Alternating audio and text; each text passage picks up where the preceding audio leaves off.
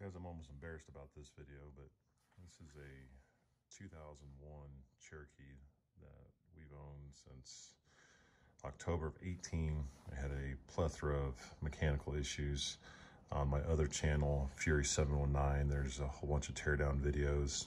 Basically rebuilt the entire top end of this engine. But I thought about it the other day when I was still in Alabama. I've actually never cleaned the inside of this thing. I mean, I've wiped the dash down from time to time, but I've never actually have cleaned it. And yeah, I utilize it as my daily driver for right now, being my F-150 has been down for a little bit. And then we'll do some more videos on that. But I got in here when I arrived back home last Friday, and I was like, oh my gosh, this thing's absolutely disgusting. So we're just gonna kind of do a quick clean. We might bring out the steamer. We got some new stuff to try from chemical guys. Let's see what they can do as far as cleaning some of these seats. But for the most part, I mean, it's really not bad. The third owner on this vehicle, the lady who had it previously, I believe she was a librarian and just drove it to and from work. So she kept it fairly well maintained.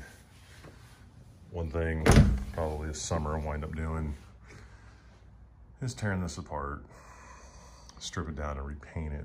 The hood is an absolute just disaster. So it's not a bad little rig. So what we'll do, we got the air compressor fired up. It's already pressurized. There's my engine for my F-150, 5-liter Coyote motor. Needs quite a bit of work done to it. And there in the back, you can kind of see where that's at right now. And then our other lovely project, the brown Jeep, which did quite a bit of work before I had left my little TDY. We got the engine all set. So just kind of getting back in the swing of things here and seeing where I need to start and what I need to finish and all that fun stuff. But like I said, this thing needs an absolute just cleaning. I'll probably get some WeatherTech mats or some Husky liner mats or something.